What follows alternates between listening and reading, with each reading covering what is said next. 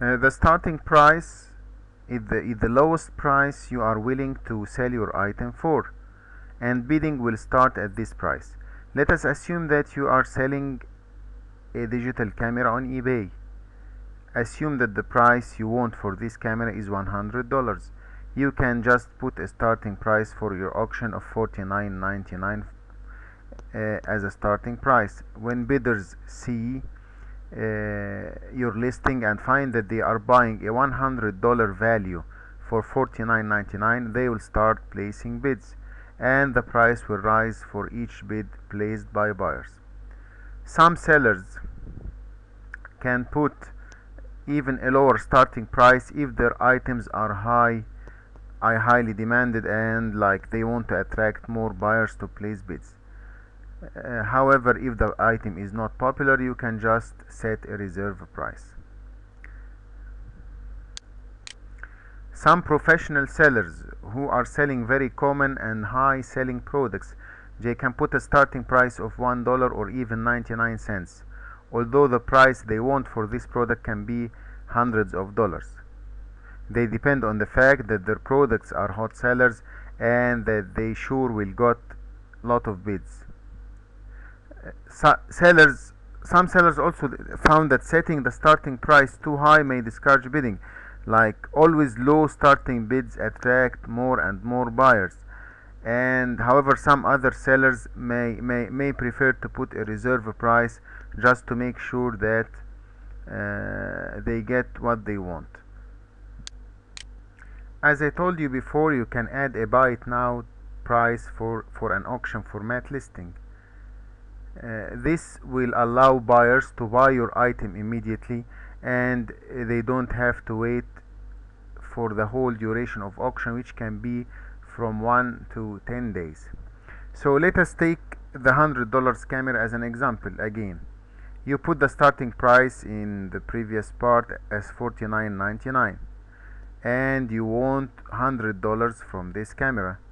So go ahead and put a buy it now price for $104. Make it higher a little bit than the real value you want from the camera. Why you should do this? When bidders see your buy it now price, they will get a rough estimate that your camera falls within this range, which is 104. So they will start placing their bids with their mindset that the actual price of this camera is 104. They will be thinking that even if they place their bids and take it for $102, they have got a deal. So make the buy it now price a little bit higher than the real price you want for the camera. It will attract bidders to place bids, and even if someone buy it using the buy it now price for $104, you already made more profit. So let us go and discuss reserve price. A reserve price is the lowest price at which you are willing to sell your item. In our example, it's the $100 digital camera. The reserve price is not shown to your bidders. So what you do, you just place a starting price for your camera of $9.99, for example, and you put a reserve price for $100. When the bidders start placing bids, assume that the bidding just reached $50, and if the auction ends, you are not obliged to sell your item at $50, so you are protected by the reserve price you have put, which is $100 for the camera. However, if the bids reach the $100, the item will sell to the highest bidder. So reserve price is usually used for items which are not in high demand, like items in which you are not expecting too much buyers to place a bid. So you protect yourself by putting a reserve price which will guarantee that your item will sell at this price, or if this price is not reached, you don't have to sell your item. Now back again to this page. For the quantity, I prefer that you sell one item of each product you are selling as a beginner. Just put a quantity of one and sell each of your products as one item. For the duration, you have a lot of options, starting 1, 3, 5, 7 and 10 days. 10 days will cost you more money, so avoid it in the beginning. For the others, if you want to sell your item fast, you can list it as 1 day or 3 days, and it will appear higher in the search results, but you carry the risk that it might not be seen by a lot of buyers. Most sellers use 7 days duration for their auctions. Let me take you to some tips for auction format listing. One of the tips is, whenever you decide to start an auction for an item, the first thing you should do is to look up its value on eBay. Let us take a BB sound video monitor as an example. Go to ebay.com and put BB sound video monitor here and click advanced search. Now check completed listings here and see the results, and click search and see the results. This will bring you all the sold items regarding this monitor, so you can get an average price of how this item sells on eBay, or for how much this item sells on eBay.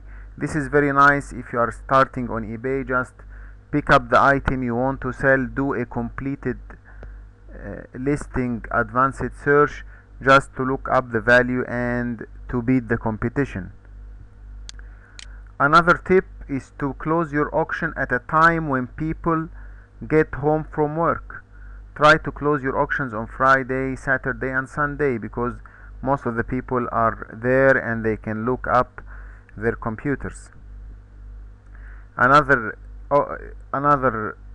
tip is to start with a low starting price, because this will bring your listing on the top of the search, so it will give it more visibility. However, will be true for items that in high demand and that will attract more buyers. You can also run 10 days duration auction, because like you can start an auction on Thursday evening and for 10 days it will end at Sunday evening, so you've got 2 weekends where more people and buyers are at home and planning to bid and willing to bid and buy. Another thing is that some of bids come in during the last 2 or 3 hours, so make sure that the close time for your auction happens when your target buyer is at his or her computer. For example, if you are targeting a college student, usually they sleep early, so make sure that your auction ends around 9 or 10 p.m. maximum. Always write accurate descriptions of your listings, and this will help to build confidence with your buyers. Another thing is to avoid auctions around big holidays where people mostly travel, like Christmas and Memorial Days. Thank you for listening to this tutorial, and I will see you in the next tutorial.